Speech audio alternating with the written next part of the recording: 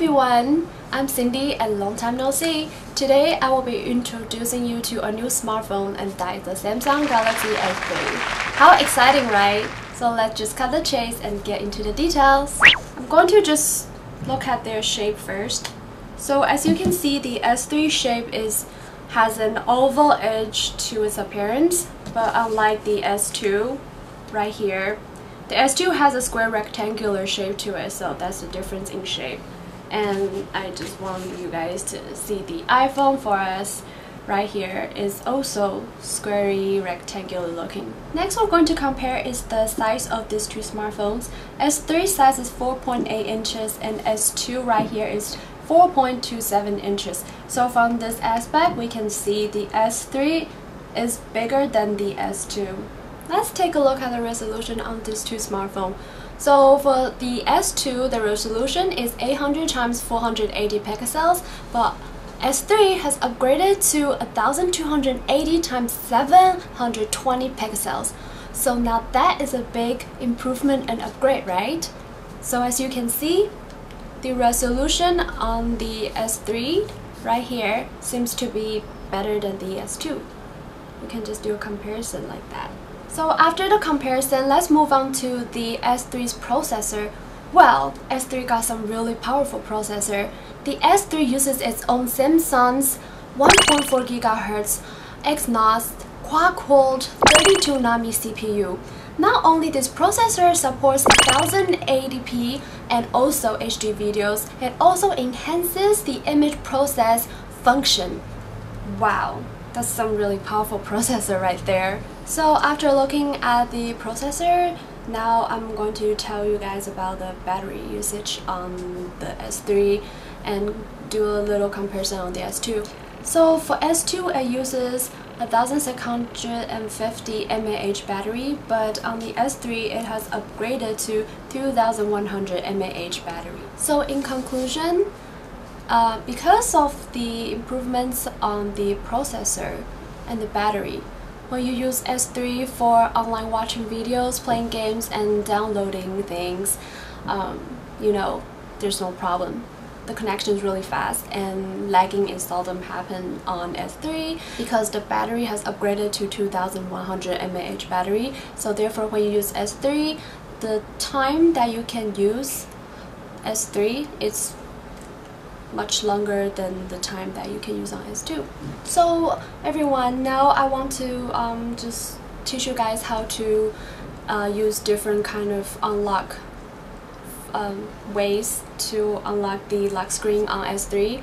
There are different ways, and but unlike the S2 right here, you guys can see the S2, it only have a standard image to unlock the screen. I mean, it's like pictures and or some kind of image you can put there, but it's like a still image, and which you have to swipe it to open to unlock your lock screen on S2. But right now the S3 have different way to unlock the lock screen, so right now I'm going to teach you guys how to do that.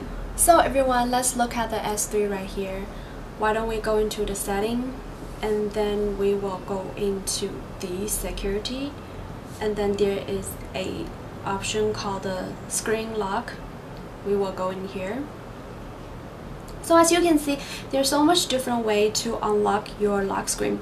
There's a swipe option, motion, face unlock, face and voice, pattern, pin, password, none. Right now I'm choosing none because I want to just to show you guys how to do it. So okay, let's go into the screen lock, and here we can see all different kind of ways you can unlock your lock screen. I'm going to show you one that I think it's interesting. It's called a face unlock, in which you need to set up, it will ask you to put your face here so it can take a picture. So here's what I'm going to do. Take a picture. Actually, it's not up to you to take a picture. When the system feel like you got the face in the right angle, it will say face captured. So press continue, and then that was saved. Okay, so now let's just try to unlock our lock screen with our face detection function. So turn it on, and now See, right after that, the face detection function detected my face, and then it take us immediately into our home screen like that, super fast. Okay guys, so now we're finally in the home screen of S3. So immediately, I mean for myself, I noticed like there is 5 icons. There's an extra icon internet right here, but on S2, as you can see, sorry, this is really hard to. Okay, as you can see, there's only 4 icons right here. So there's a extra icon right here. It's kind of like the Galaxy Note, which is on the S3. I find that pretty cool. And right now, let's go into the notification bar. Let's scroll down. So on the top, in the previous S2, there's only 5 bar icon, but right now there's, I think, at least 10 of them and 5 new different ones.